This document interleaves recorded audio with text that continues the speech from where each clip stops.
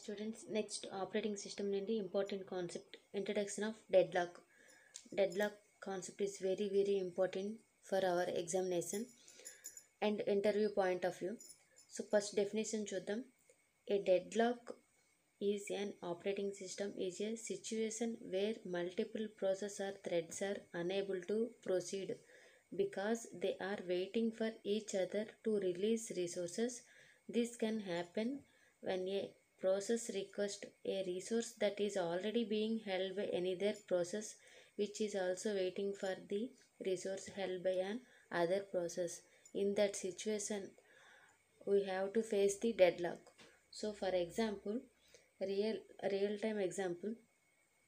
So ఇక్కడ మనం ఒక పర్సన్ ఒక కంప్యూటర్ సిస్టమ్ ఒక number of more than one computers ఉన్నాయి. బట్